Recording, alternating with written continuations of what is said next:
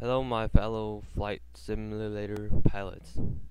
This is a follow-up of FSX ground proximity warning system. After the posting of the video, some people requested me to send them the file, and I was glad to do so for a while.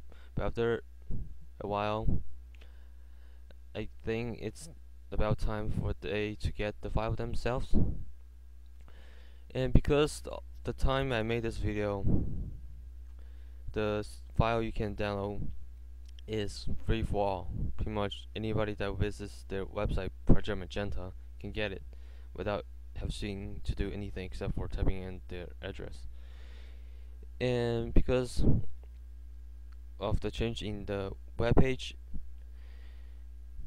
now they require a registration to download pretty much any software on their website.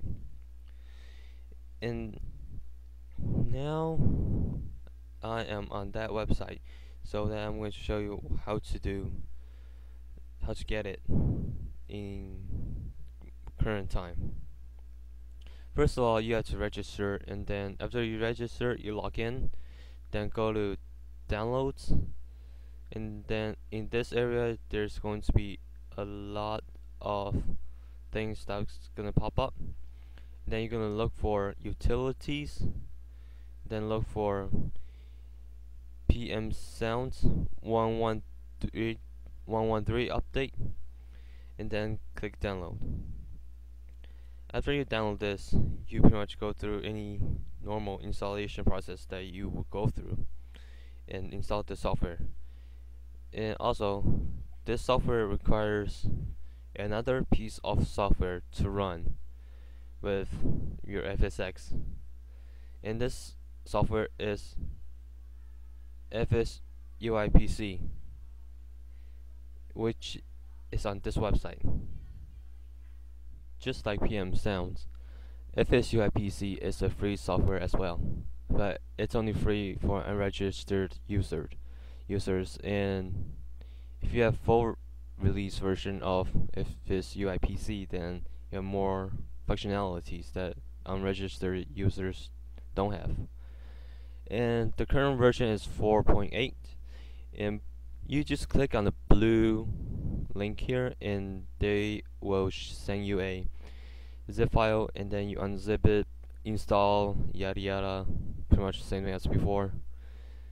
And then after you turn on FSX, you have to make sure that it trusts FSUIPC to run, or else PM Sounds just won't run. That's what I'm saying. And then getting this software is easier than getting PM Sound, and I recommend getting this and then getting PM Sound, because PM Sound sure take a lot of your time. And by the way, this is my current Facebook page, November 0616 Juliet Charlie Productions, and you can like this page if you want, but I wish you guys would like this, and I will be posting updates about Flight Simulator and stuff on here, and I will post pictures of my flights, and during those flights I will be using payware aircraft like PMDG 747, PMDG 737 NGX, and Quality Wings Level D. Yeah, pretty much all of those. And by the way, I will be giving people 50 copies of the software PM Sound, and after that I will not be giving out the software, because I really want my viewers to be independent and get the file themselves, and not dependent on me for the file, because the schoolwork that I will be encountering in the future will be too much for me to allot free time for me to send out the file. And also, in my future videos, and I show you a flight video, if my rudder starts turning right, all of a sudden, then it's not my fault. I did not intend that to happen, and that happens because my joystick is sending dim false signal to my FSX, turning the rudder to the right.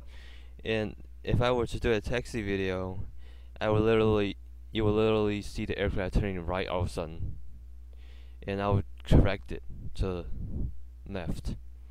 And that's really annoying, because when you're trying to take off, and all of a sudden your aircraft yaws to the right, and that aircraft will literally stall. And you're pretty close to stall speed by then, which means that if I were to do a takeoff flight, you will pretty much see me wrestle with the aircraft, or actually wrestle with my joystick, which I don't like at all. And I'll be trying to get a better computer in the future so that I can make better FSX videos for you guys. And thanks for watching this video.